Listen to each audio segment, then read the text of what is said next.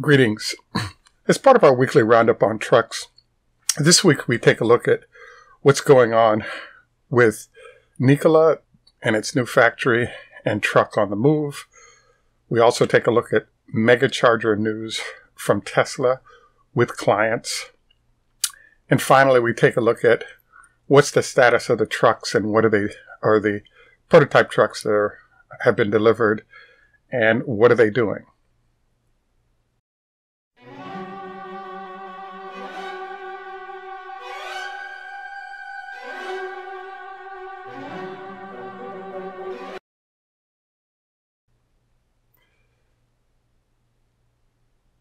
This is Greg for Tesla Fan Insight. Thanks once again for joining us. If this is your first time on our channel, please take time to like and subscribe. If you're have come back, welcome back. Also, please make sure you hit the bell icon so you don't miss anything. Just to review, on a weekly basis now, every Saturday at noon Eastern Time, again, noon Eastern Time, we've now begun doing a weekly live cast and look forward to getting a chance to interact with you or interact with our subscribers. So please put that on your calendar and look forward to an opportunity to speak with you next week. The previous week's session on February 3 is now on our channel for you to take a view of, and any questions, etc., that you'd like to share or add to the dialogue would be appreciated. The first thing I'd like to cover today is that I thought that Nikola was in a sort of the death spiral. As you know, Nikola has considered Tesla's Semi to be a fraud and stated so in tweets, etc., but hadn't really delivered much to show that it wasn't in fact a fraud. So, number one, I've included images as well as I'll put a link to the video of the truck actually in motion from Nikola. And I want to congratulate that I'm getting something done versus a beautiful looking truck that wasn't moving. I think is terrific. The second thing I'd like to mention is that Nikola has officially announced that they'll be building a $1 billion plant in Arizona to provide a production facility for their truck. This is kind of interesting, and it's all part of the mystery on Nikola and what's really going on. They had a 20-city tour where they evaluated where they might want to build their plant, and they elected to build that plant in Arizona. One would assume they got tax benefits and other things that drew them there. And according to the CEO, they're moving their headquarters and R&D facilities to Arizona or the Phoenix area in order to get production moving. I've found Nikola to be a complete mystery for quite a while in terms of what they're doing and why. And this is another round of it.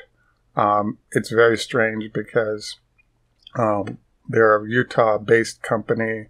You know, they purchased a energy services company, not unlike Solar City in Utah, and have been doing a lot of work there. So I find it strange that they decided to bail out of their home state and move on. Number one. Number two, the list of don't make senses from this company is amazing. They're talking about building their hydrogen sort of fueling stations in a large network across the country to support large trucks. And it's a good idea, but it takes a long time to build those plants, and it's a long time before the trucks will be ready to use them. So it's a lot of capital put on the street if you don't have any vehicles to use those products. I guess my next on it is just the fact that Nikola announced that they're hiring a company called Fitzgerald to actually build the trucks. So they are not going to be building the trucks themselves. So I was kind of surprised to learn that, if you're only going to be having an outside firm build your trucks for you, is there a need to move your R&D facilities and et cetera to that where that plant is going to be? So, I think the whole thing just seems very strange in terms of how it's being done. And then the final strange point I'd like to cover on what's going on with Nikola, because we don't know what the deal is that you'll notice that all the footage of their initial truck had, a number of executives from different companies there with the truck. When it came time to the running footage, there's nobody there except for, a wide open space is the truck, and it's driving along. And as you see, with a trailer behind it, which I thought was really weird. Now, let me flip over to where we are with Tesla in terms of news this week and information now. There's a bunch of little news items that popped up. One is the fact that Tesla is now doing a contest for folks who'd like to get on the test track at the headquarters and sort of race the truck, or the trailer part of the truck anyway. And part of that is if you introduce the largest number of folks to the Tesla newsletter, you actually get to get on the track with the new Tesla truck. Interesting contest item. I don't know how helpful that is to anybody's life, but I guess it sounds like fun, and if you want to go for it, do. The second thing that comes to mind is the whole discussion of the Megacharger. I've been kind of preparing for Megacharger discussions for a bit, and one of the things that's come up is the fact that the Megacharger is a new device being developed by Tesla for customers' use with its trucks. So the big discussion in the news is that Tesla is going to be working with buyers of the truck to install these. And I think that kind of makes sense. I didn't really think it was news because those companies couldn't just build something randomly and hope it would work spec-wise with Tesla. And because there's a lot of new parts involved, Tesla is definitely going to have to be a key player in how these things are delivered. I'm intrigued because we're not going to find out what the answer to this is, but there are different types of customers. For example, Pepsi, Budweiser, Walmart, etc. In the case of Walmart and all the other grocery store customers, those guys already have huge electric relationships to bring power to their facilities and at great prices given the volume they're buying. So I'm fascinated because I think the degree of activity Tesla has in terms of interfacing with those customers is going to be dependent upon the degree to which they're large buyers of electricity and therefore able to get economies of scale without Tesla's help in that process. As you know, Tesla's offered 7 cents per kilowatt hour, which is pretty reasonable. Evidently, cost for that power is 4 cents, so it seems like a pretty aggressive price designed to get those folks off the dime. The funny thing that comes up, and one of the things that I've been watching and trying to understand with the Megachargers, is if we look at a supercharger, you're required to have 6 vehicles, and they'll put a $1.5 million supercharger at your facility, let's say at your business. Now, because the Megachargers are drawing 4 times the power, one would think that's a $5 million facility that it takes to move it along. And there's a huge, unknown question that's popped up, which is that if you look at the order stream, there are actually entities that are ordering 1 or 2 vehicles at, let's say, $200,000 a piece. And this kind of doesn't make sense because why would somebody order 2 vehicles if the charging station is going to cost $5 million? And so either they're planning on just buying 2 vehicles and that's it, or the order sizes that reflect new entities being able to put in those chargers is actually much larger, and the 2 vehicles may be the early part of the delivery and the rest will be down the road. But, I don't think it makes any sense to build a $5 million facility for $400,000 worth of trucks. The numbers don't add up. And so I think the reality is something else, but you don't get to find out what the answer to that is unless the customers decide to tell you what the answer is. And I think that's fine.